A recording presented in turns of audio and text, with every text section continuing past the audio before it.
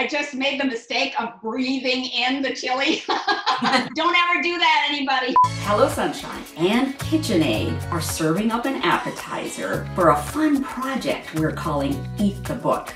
In each episode, we're going to cook a meal inspired by one of Reese's book club picks.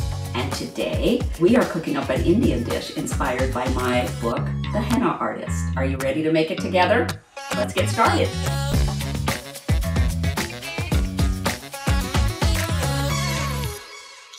Hi, Sandy and Nikki. How are you guys doing?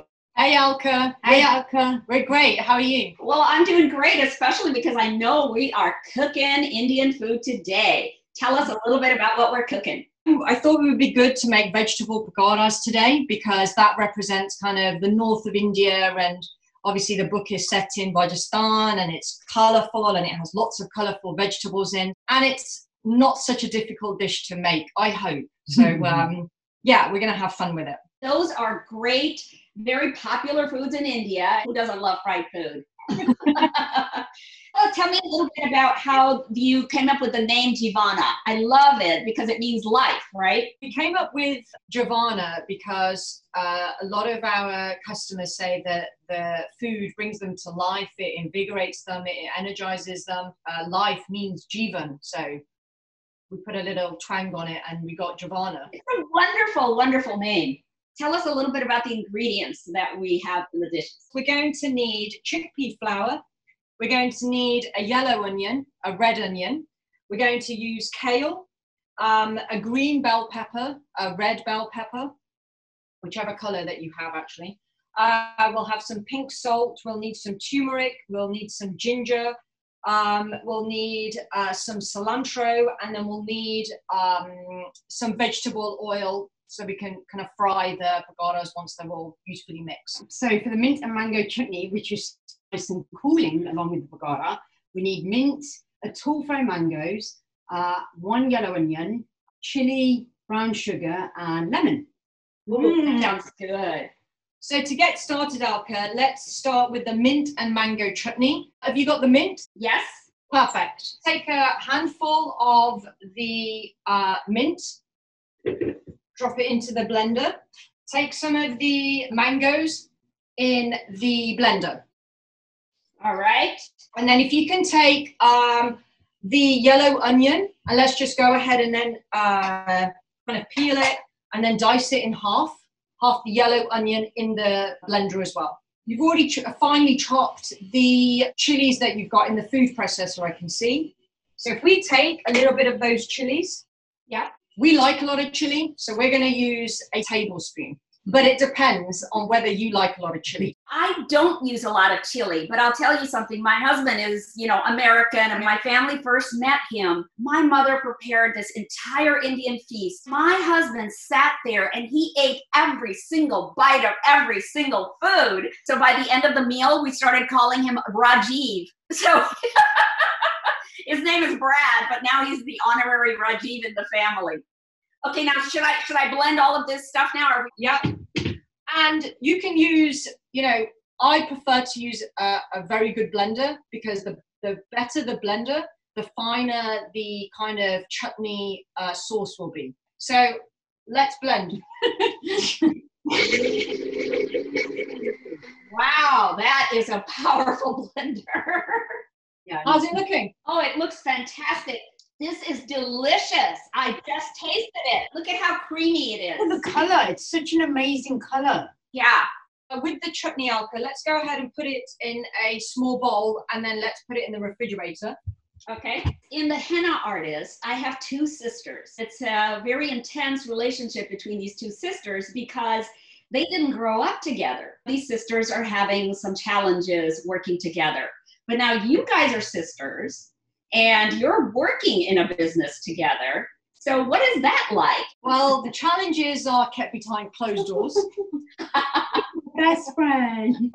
We're super close. We kind of got fed up together with the corporate world in England. So we thought, you know what, let's go into business together. We've had our challenges, We basically fight, get it out of the way, get it done, and then move forward. Family business is tough though, and then immigrating to a new country and all of that jazz, but we work through those moments. Exactly. Partner in crime. Tell us about where you got your inspiration from the book. My mother was 18 when her father arranged her marriage to my father. I just don't think she ever had a chance to make any of the life decisions that I have gotten to make and that you have gotten to make. She said, whatever you want to do, honey, you just do it. I just was always artistic. So this is a reimagining of a life she couldn't have imagined, but that I could imagine for her. Yeah, you got so much beautiful detail in the book and it just flies off the pages. I love it. And I think it's amazing. Okay, so should we start the bagada mix now? Please. Go ahead and drop the kale, slice up the onion, and we'll slice up the bell peppers. However you want to chop it is all good. So we've got all the vegetables in a bowl right now. So if we take half a lemon, squeeze that into the vegetables to give the mixture a little bit of acid, and then try not to get the pips in like I have. But let's now get over to our herbs and spices. So if we use 1 tablespoon of the turmeric and then pour that into the bowl, another tablespoon for the pink salt. Yes, I love pink salt. So once we put the turmeric and the pink salt, let's go ahead and take our ginger. Did you chop the ginger beforehand? I did. Wonderful. How much ginger am I putting in? So I put 2 tablespoons. Okay, good. And then if we get a tablespoon of the chili, let's go ahead and put 2 cups of chickpea flour in. Okay. If you can't get access to chickpea flour, corn flour is good. Okay, so now I'm mixing the chickpea flour right in here. Yeah, so we've got everything in the bowl, and now we're going to mix. I like this because it saves actually a step. It feels like, hey, I can put everything in one bowl. It's like a 1 bowl pakora recipe. Before we got our hands dirty, we should have put the cooker on. So if you turn it on high, then that oil can kind of get heated up whilst we stir up our mixture. Okay, now warning to everybody out there, because we've got onions and we've got chilies and everything, your nose might start running a little bit. We can either use our hands to kind of grab just small parcel shapes, or you can use a fork. I'm just going to use my hands the same way my mother did. Perfect. Okay, well, the oil's getting slightly hot right now, so. Oh my goodness, it's sizzling. Woohoo! Do you have a pair of tongs? I have one of these, so this is what I'm going to use to take them out. Yeah, that works. Oh my gosh, you guys. I love the sizzle and pop.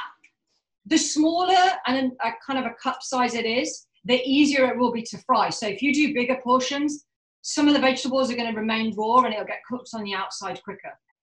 Oh, wow. You guys, this is really wonderful. This is going to be delicious. And as soon as they're kind of slightly golden brown on each side, you can take them out. Okay, I'm going to start taking some of these out, okay? Okay.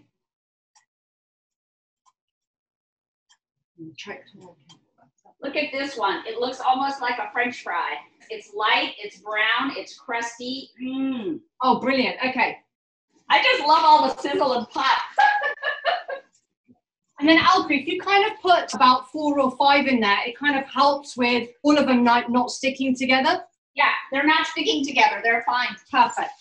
So you guys, these are looking delicious. So I show you. Here is my mother's karai. Amazing. So if we grab a plate, and then what we can start doing and putting the chutney on the plate as well. And then we can put a few of the pagadas with the chutney, and then voila. I want to show you my plate, you guys.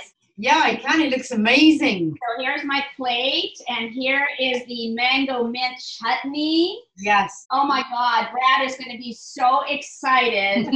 Oh, that is so delicious. And it's not like super fried. It's not like super, battered or anything like that. Food makes such a difference and brings so much joy to so many people.